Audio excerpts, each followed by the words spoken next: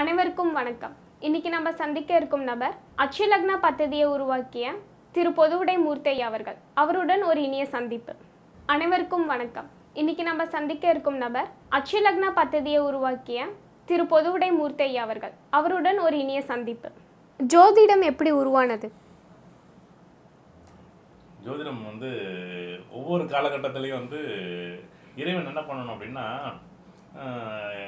ஒரு வழியை கண்டுபிடிச்சிருவான். நம்மளால் எப்படின்னா ஏதோ ஒரு இது நல்லது இது கெட்டது அப்படின்னு ஃபஸ்ட்டு உணர ஆரம்பிக்கிறாங்க. நல்லது கெட்டது ஆரம்பிக்கும் போது இவங்க என்ன பண்ணுறாங்க அப்படின்னா காலங்களை ஒரு பகல் இரவு தோன்றக்கூடிய விஷயங்களை இவங்களால் உணர முடியுது. ஆஹா, இந்த சூரியன் சந்திரன் பகலில் சூரியன் வருது, இரவில் சந்திரன் வருது, இப்படி நிறைய விஷயங்களை ஒவ்வொரு காலகட்டத்திலையும் இவங்க பார்க்குறாங்க. இந்த பார்க்கக்கூடிய காலகட்டங்களில் பார்த்தீங்க அப்படின்னா ஒரே சீரான கால இடைவெளியில் அந்த சூரியனும் சந்திரனும் தெற்கேந்து தட்சிணாயனமும் உத்தராயணமும் பார்க்க முடியுது இவங்களால். என்னடா இப்படி நடக்குது அப்படின்னு சொல்லிட்டு இந்த நகர்வுகள் எல்லாமே ஒரே மாதிரியாக இருக்கேன்னு சொல்லிட்டு தான் இந்த கிரகங்களோட அமைப்பை வச்சு நம்ம என்ன பண்ணுறோம், ஏதோ ஒரு விஷயம் இவங்களை இயக்குது அப்படின்னு சொல்லி ஒவ்வொரு சித்த புருஷர்களும் என்ன பண்ணுறாங்க, ஒவ்வொரு காலத்திற்கு ஏற்ப இந்த ஜோதிடத்தை ஏன் கொண்டாடுறாங்க அப்படின்னா இது ஏதோ ஒரு இறைவனால் படைக்கப்பட்டது. இந்த இறைவனால் படைக்கப்பட்டது மறைமுகமாக என்ன பண்ணுறாங்க, ஒவ்வொருத்தருடைய வாக்கு மூலமாக இல்லை அவங்களுடைய அனுபவத்தின் மூலமாக இல்லை ஞானத்தின் மூலமாக அவங்க பெற்ற ஞானத்தின் மூலமாக என்ன பண்ணுறாங்க, நவக்கோள்கள், அதாவது நம்ம இன்னைக்கு தொலைநோக்கி வைத்து பார்க்கக்கூடிய இந்த காலகட்டத்திலே நிறைய விஷயங்கள் நம்மளால் அனலைஸ் பண்ண முடியல. அந்த காலகட்டத்தில் ஆழ்ந்த ஞானம் என்ன பண்ணுது, இந்த கோள் சிவப்பாக இருக்கும். இது நம்ம மனிதர்களால் கூட கற்பனை கூட பண்ணி பார்க்க முடியாது. இன்னைக்கு கூட கற்பனை பண்ணி பார்க்க முடியாது. இப்போ நான் கண்ணை மூடி பார்க்குறேன், இப்போ செவ்வாய் சிவப்பாக இருக்குது அப்படின்னா இப்படி அது சிவப்பாக இருக்குது அப்படிங்கிற மாதிரி ஒவ்வொரு கிரகத்தும் ஒரு தன்மை என்ன பண்ணுறாங்க, இந்த காலகட்டங்களில் இதோட தன்மைகள் இப்படியெல்லாம் இருக்குது அப்படிங்கிறத கொஞ்சம் கொஞ்சம் ஒவ்வொரு சூரியனையும் சந்திரனையும் பேஸ் பண்ணுறாங்க. ஏன் சூரியன் சந்திரன் மட்டும் இருக்காங்க அப்படின்னு சொல்லிட்டு ஒவ்வொரு அந்த நகர்வுகளை பார்க்கும்போது ஒரே இடைவெளியில் 27 நாளில் ஒரு மாற்றத்தை அடையுது. அப்போ பார்த்தீங்கன்னா அமாவாசை பௌர்ணமி பார்க்க முடியுது, அவங்களால உணர முடியுது. இந்த அமாவாசை பௌர்ணமி பார்த்தீங்க அப்படின்னா அவங்களுடைய உடலோட மாற்றங்கள், உடலோட அசைவுகள், அவங்களுடைய எண்ணங்கள் மாறுது. ஆஹா, இதில் ஏதோ ஒரு விஷயம் இருக்குன்னு அமாவாசை பௌர்ணமியை கொண்டாடுறாங்க. சரி, அமாவாசை பௌர்ணமி பிறகு பார்த்தீங்க அப்படின்னா பூமியில் கிரகணம்ங்கிற வருஷத்துக்கு 2 தடவை எதிர்பாராத இந்த கிரகண அமைப்புகளை அவங்க உற்று நோக்கும்போது ஆஹா, கிரகணங்கிற ஒரு விஷயத்தை ஃபஸ்ட்டு அனலைஸ் பண்ணும்போது தான் அடுத்த கட்ட நகர்வுகளுக்கு கொண்டு போகிறாங்க. அதன் பிறகு தான் அந்த நட்சத்திரங்களை ஆஹா, ஒவ்வொரு நட்சத்திரத்துக்கும் ஒரு தன்மை உண்டு அப்படின்னு சொல்லி 28 நட்சத்திரங்களை அவங்களெல்லாம் தொலைநோக்கி இல்லாத காலத்தில் ஏற்படுத்தப்பட்ட அந்த ஜோதிடம் இன்னைக்கு தொலைநோக்கி இருந்தும் அதே 27-28 நட்சத்திரங்கள் தான். 28வது நட்சத்திரம் நம்ம அபிஜித் நட்சத்திரம் சொல்லி 27 நட்சத்திரங்களோட அடிப்படையில் நம்ம பயணிக்கிறோம்.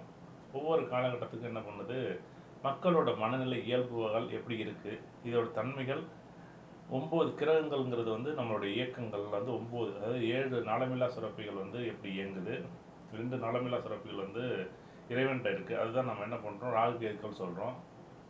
இந்த நாளமில்லா சுரப்பிகள் எப்படி இயங்குது, நம்மளோட சக்கரங்கள் 7 சக்கரங்கள் எப்படி இயங்குது, இந்த 7 சக்கரங்கள்ங்கிறது 7 கிரகங்கள். இந்த ராகு கேதுகளுக்கு மட்டும் நம்ம இதில் இது அப்நார்மலாக நடக்கக்கூடிய விஷயங்கள். ராகு கேதுக்கள் எல்லா கிரகங்களும் அதோட கிளாக் வைஸில் நம்ம வரும்போது ஆண்டி கிளாக் வைஸில் பின்னோக்கி நகர்வுகள் ராகு கேது. இவங்க 2 பேரும் எப்படின்னா நம்ம அசுபத்தன்மை பெற்றவங்க. இது தேவலோகத்தில் தேவர்கள் இல்லை, அசுரர்களாக வந்தவங்க அப்படின்னு சொல்லி ராகு கேதுக்களை என்ன பண்ணுறாங்க, 7 நாளமில்லா சுரப்பிகளும் 7 சக்கரங்களையும் வச்சுக்கிட்டு இந்த 2 சக்கரங்களை பின்னோக்கி நகர்வுகள். இந்த 2 பேர் தான் அடிப்படை.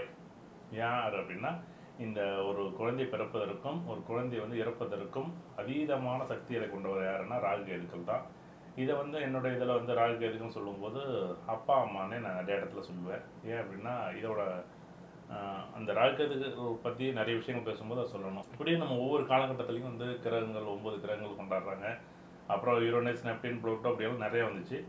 அந்த காலகட்டங்கள் ஒவ்வொரு காலகட்டத்திலையும் பார்த்தீங்க அப்படின்னா இதை வரிசையாக எழுதும்போது கால சூழ்நிலைகளை எழுதும்போது கடிகாரங்கள் வருது, நேரம் வருது, மணி நேரம் வரும்போது ஒரு நாள் 24 மணி நேரம், 23 மணி நேரம் 56 செகண்ட் அப்படிங்கும்போது நிமிஷங்கள் வரும்போது ஒவ்வொரு காலகட்டத்திலே போய் மாறி நாளை கண்டுபிடிக்கும் போது தான் நமக்கு இந்த ஜோதிடம்ங்கிறது வந்து ஒரு பிறப்பு. அப்புறம் பார்த்தீங்கன்னா மண்ணை வச்சு அவங்க கடிகாரங்களை, அதாவது மண்ணை வந்து மண் கடிகாரம் வச்சாங்க, அப்புறம் நீர் கடிகாரம் வச்சாங்க, அப்புறம் கல் பாறையில் வச்சு கடிகாரம் ஏற்படுத்தப்பட்டுச்சு.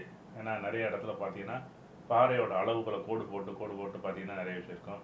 அப்புறம் நிழல் கடிகாரங்கள் நேரம் வச்சு வந்து வெயில் வந்து 12 மணிக்கு தலையிட்ட வரும்போது ஆகா மணி 12 ஆகிட்டு அப்படின்னு சொல்லுவாங்க. இப்படியெல்லாம் நிறைய காலங்கள் வந்து ஒவ்வொரு காலகட்டத்துக்கும் மாறி இந்த காலங்கள் எப்படி இந்த சூரியனை வச்சு அடிப்படையாக வரக்கூடிய இந்த நாட்காட்டிகள் வந்து அப்படியே பார்த்த கால கடந்து வரும்போது ஒரு முழுமையான ஒரு ஜோதிட அமைப்பை கொண்டாந்து உருவாக்கும். ஒரு நாட்டுக்கு எழுதப்பட்ட ஒரு அமைப்பு, கிரக அமைப்பு தான் இன்றைக்கி வந்து தனிப்பட்டதுக்கு வளர்ச்சி அடைஞ்சு ஒவ்வொரு காலகட்டத்துக்கும் பரிணாமம் வளர்ந்துருக்கு. இந்த காலகட்டங்களில் ஜோதிடத்தோட அதிசூர வளர்ச்சி மிகப்பெரிய மாற்றத்தை கொடுத்து நல்லதுக்கும் கெட்டதுக்கும் இன்றைக்கி வந்து நிறைய வந்து நல்ல விஷயங்களுக்கும் பயன்படுத்தப்படுது, கெட்ட விஷயங்களுக்கும் நிறைய விஷயம் பயன்படுத்தப்படுது. நல்லதும் நடக்குது, கெட்டதும் நடக்குது. ஆனால் வந்து இந்த ஜோதிடம் வந்து நாட்டோட தலைவர்களுக்கு அதிகமாக பார்க்கணும் அப்படிங்கிறது தான் உண்மை. இந்த நாட்டோட தலைவர்கள் நல்லா இருந்தால் அந்த நாட்டோடைய மக்கள் வந்து நல்லா இருப்பாங்க, அதுதான் உண்மை. நிறைய விஷயங்கள் இந்த ஜோதிடத்தை பற்றி, இந்த புராணங்களை பற்றி பேசுவோம். நான் மீண்டும் ஒரு நிகழ்வை பேசலாம்.